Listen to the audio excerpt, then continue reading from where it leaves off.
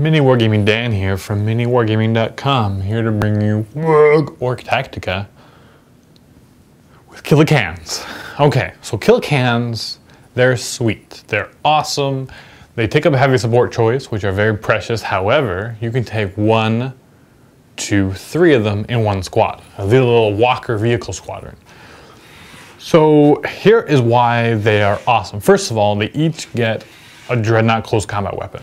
So even in an assault, they can't do damage. You gotta be careful, like the enemy units, like they don't want to be throwing like their expensive units into them, because first of all, they probably don't have that much that can, I mean, they're only armor 11, okay? And then obviously 10 in the back, but they're a walker, so you hit the front armor always. So there is still a lot that can't hurt it, or can only glance it. But more importantly, that close combat weapon, when it hits back, you might hit before it, but it's initiative 2 instead of initiative 1. Hey. So they'll come and hit, and then you're just like, and you can kill 1 or 2. Usually it's like 3 guys, just to kind of just kill them. And if they're multi-wound, you're probably instant kill. And so they're actually not that exciting to charge into or run into. But their strength, their main use, is their shooting.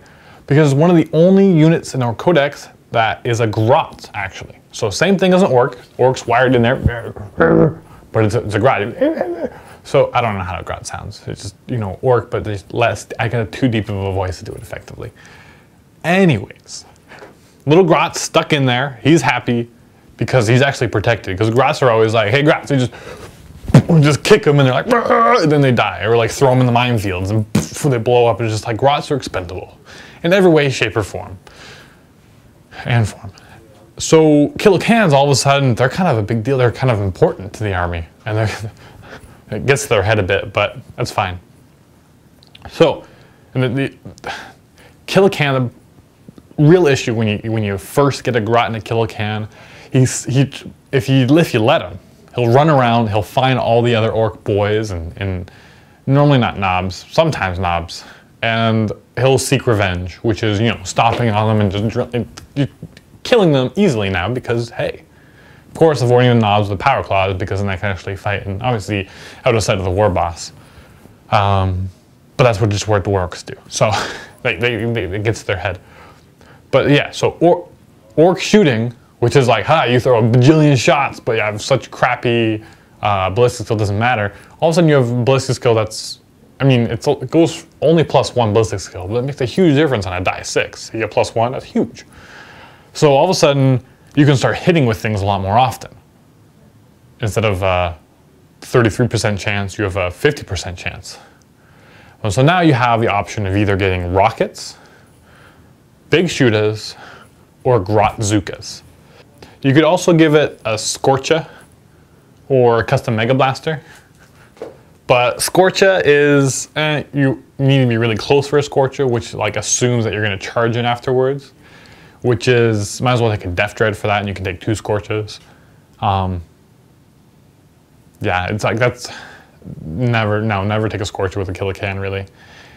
And then the other one is the custom Mega Blaster, which is, okay, it's a bit more expensive than Rocket, and the only time that it's better is if you're shooting, if you know you're facing a lot of Terminators, because then it's AP2 instead of AP3.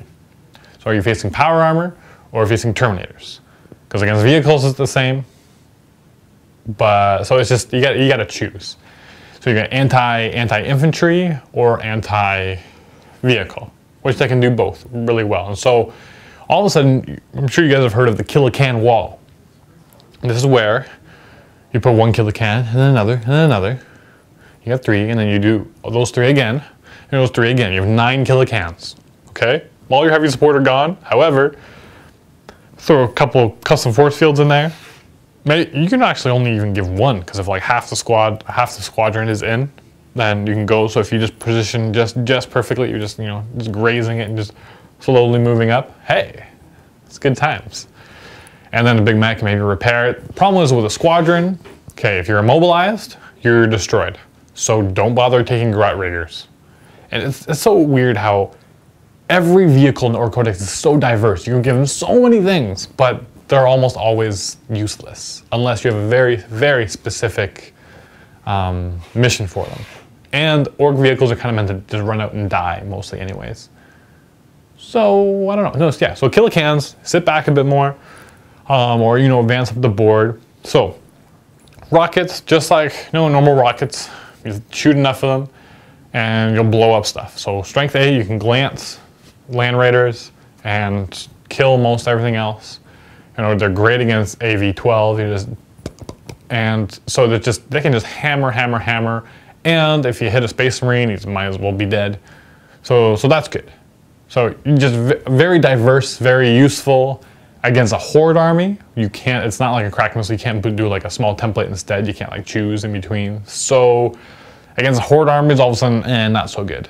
You can at least take out their transports at a relatively good range, and maybe some of their back units that are more expensive, you can get them. But a squad of, like, for example, a squad of big boys charging into KillaKanz, just the Power Claw alone will be enough, and they can't kill enough boys to really affect a squad that much, and they'll rip the KillaKanz apart, kind of thing. So that's anti-armor and elite squads, rockets. Then you have, or custom Mega Blasters if you really, really want. I recommend not. Then there's the big shooters. Big shooters, okay, so imagine a huge squad of bikes, okay? So you have, and those are, yeah, you get 3 attacks. Yeah, so a bike is a 3-attack squad. So basically, what I'm getting to of it, formulating in my head right now, imagine a squad of like 9 bikes that are instead KillaKanz that have double their normal range. So if you think of like a bike attacking something and shooting it and doing that much damage, like with 9 of them, which is a lot, if you're familiar with bikes, because you can take out light armor and you can just deal enough wounds to deal lots of damage in different units, especially weaker units. You have a lot more hits. But at the same time, bikes are twin-linked, but KillaKanz have higher ballistic skill. So bikes are still slightly better, but not too much. So basically what I'm getting at is if you have 3 squads of KillaKanz all filled with big shooters, first of all, big shooters are cheap as well. And so even more points for other things in your army. And then you can just shell out so many shots every turn, and at a 3-foot range, you're probably going to be able to shoot at whatever you want. So anti-horde, great. Anti-light, even anti-elite stuff, you just shoot enough. At strength 5, it's not that hard to wound still. You're usually wounding still on 4s, maybe 5s if it's something big, so you just shoot at other things. Wounding on 3s for normal guys. You can just force them to roll enough saves. They're gonna roll bad, poorly, here's hoping, and you're gonna be able to kill a lot. So that's awesome choice too. So you got rockets, you got big shooters. Now you got Grotzukas. Now Grotzukas are something very unique. There's nothing like it in the Orc Codex. They just can exist for the KillaKanz, okay? So, explain the Grotzuka, and put this down. Explaining the Grotzuka, they just kind of like shoot whatever. It's kind of like just shove everything in, just like and it's just kind of like poof, just shoot shrapnel at them. So great thing is Assault 2, okay? So it shoots twice, small blast, okay? And it's enough strength to wound on 2s for most infantry, unless it's like a bit tougher stuff. So you're almost always wounding on 2s. You are cutting through medium armor, like you're not getting through power armor. But you can cause, you know, on hordes groups, you're going to get through their armor. And they can shoot twice to each, and you get 3 of them. 3 Grotzukas, the only downfall is only a 1.5 range. Okay, 18 inches. So it's like, really? So your KillaKanz have to get up close, and they're easy to skirt around, or you kind of know, and so you can target them down if they know. So you have to be more, it's a little more tactful, a little more difficult with Grotzukas. However, if you hit a good amount of hits with a Grotzuka, that's 6 small templates on a group. It's kind of annoying to roll for. Scatter, scatter, scatter, scatter, scatter. However, you can just deal so much damage, even more so than the big shooters. But the big shooters have, you know, double the range. So you'll get an extra, you can keep safer, and you get an extra round of shooting, at least, with the big shooters. And so you gotta ask yourself, what are you facing? What are you gonna do against? A lot of people like mix it up. It's like one squad of rockets, one squad of big shooters, one squad of Grotzukas, and just like run. Or you just take one, that's fine. But usually redundancy in the Orc Codex is wonderful. So don't go halfway with this. If you're gonna get some cans, you can throw them in, have some fun, but you want full effectiveness of cans, bring 3 squads of 3, have a full 9, and they wreak havoc. They really do. They're annoying to deal with because first of all, they're vehicles. So even if you hit them or wound them, it's like you have to, and you have a cover save, then you have a cover save, and then you might just like stun it. Or, you're just like, ugh. So it's out of commission for one turn, but it's gonna be back next turn. Just vehicles are annoying to deal with in 40k. So they're lots of fun. So try them out. Bring them in your battles. For those of you who already have them and you're stuck in your ways and using one weapon, maybe try a different weapon. See if it works well for you. But it really depends on play style, and there's no right answer for what's best because of the myriad of different things you can fight against and the different situations and the different terrain and your play style.